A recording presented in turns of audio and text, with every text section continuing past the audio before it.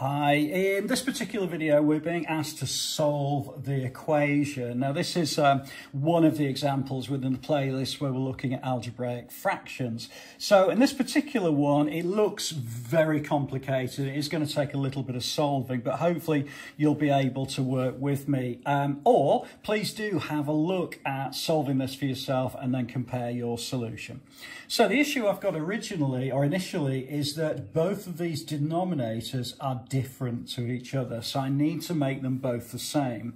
So if we look at the first fraction, in order to make the denominator the same, I'm going to multiply by x minus 2. And because I've multiplied the bottom by x minus 2, I've got to multiply the top by x minus 2. So what I end up with is 3 times x minus 2 divided by x plus 3 times x minus 2. Okay, hopefully that's all right for you. Let's look now at the second fraction, which is this one. Again, in order to make the denominator the same, I'm going to multiply by x plus 3. Because I've multiplied the denominator by x plus 3, I've got to multiply the numerator by x plus 3 as well. So what I'll end up with is going to be adding to 2 times x plus 3 divided by x plus 3 multiplied by x minus 2. Okay, so now the denominators are the same for both of those fractions. Now at the moment, it doesn't really matter what happens on the right-hand side. What I'm going to do is I'm just going to leave that as it is, and I'm just going to make this look a little bit easier to deal with, okay? So the first thing I'm going to do is I'm going to get rid of these brackets at the top, and I'm going to add those terms together. So if I multiply this out, I'm going to get 3x minus 6 plus 2x plus 6, so hopefully 2 times x and 2 times plus 3 plus 6, and 3 times x is 3x, and 3 times minus 2 is minus 6, and that's going to be divided by x plus 3 multiplied by x minus 2. Okay, and that again, as I mentioned, I'm going to leave this as minus 10 over x plus 7. Okay, again, let's just tidy it up a tiny little bit more. I'm just going to pull the like terms together. So I've got 3x plus 2x, well, that's going to be 5x. And minus 6 plus 6 is going to be 0. So actually those two cancel themselves out, and I just get left with 5x over x plus 3 times x minus 2, and that equals minus 10 over x plus 7.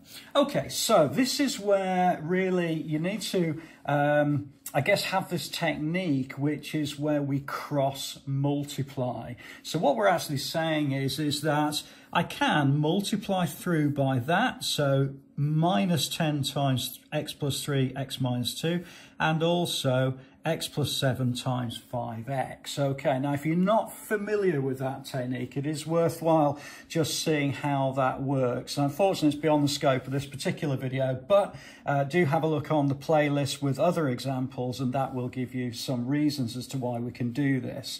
Okay, so I'm now going to multiply this through. So I'm going to get 5x times x plus 7.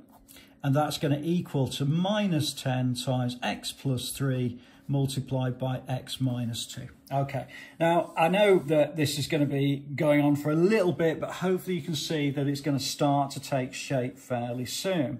Okay, and what we're going to end up with is probably going to be a quadratic equation, and we should be able to solve it, I'm hoping. Okay, so 5x times x is going to be 5x squared. 5x times plus 7 is plus 35x, okay?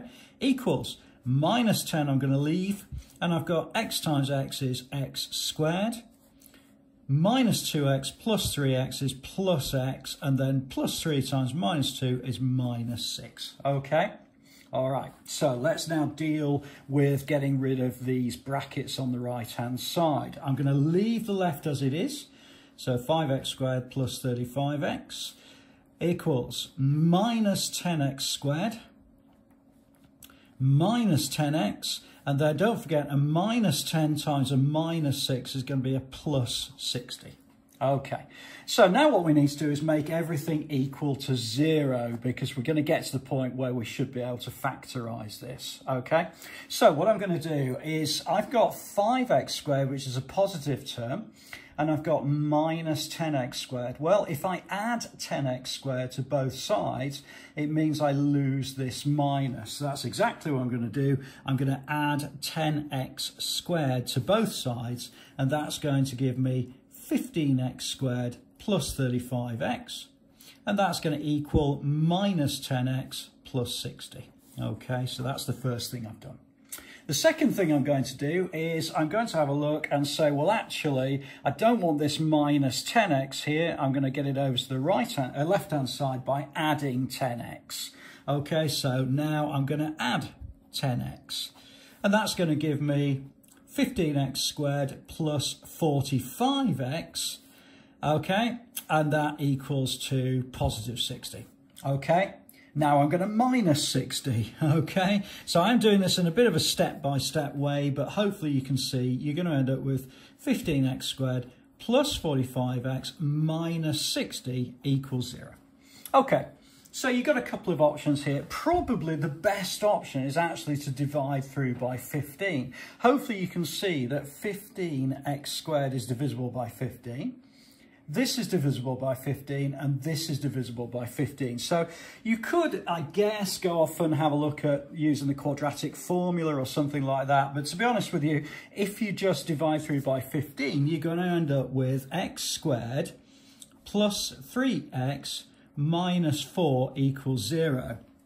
And then hopefully you can see that you can factorise that, where I'm looking for two numbers that when I multiply them together make minus 4, and when I add them together make plus 3. Well, those two numbers are going to be plus 4 and minus 1, because if I multiply 4 and minus 1, I get minus 4. If I add 4 and minus 1, I'm going to get plus 3. So I can rewrite that as x plus 4 multiplied by x minus 1 equals 0. Okay, so at long last, after all of that work, I've got my two values of x. I've got when x plus 4 equals 0, that means therefore that x equals minus 4. And when x minus 1 equals 0, it's going to mean that x equals positive 1. And that is the answer to this particular extremely complicated formula or equation. So what we've done is we've worked through that and made sure these denominators are the same. And then I've used this device of cross multiplying. And again, as I mentioned, please do add a comment below if you're not sure about that, and I'll try to point you in the direction of other examples, okay? And then finally, I just had a little bit of faith it was all going to work out for me. And eventually I was able to factorise it relatively easily.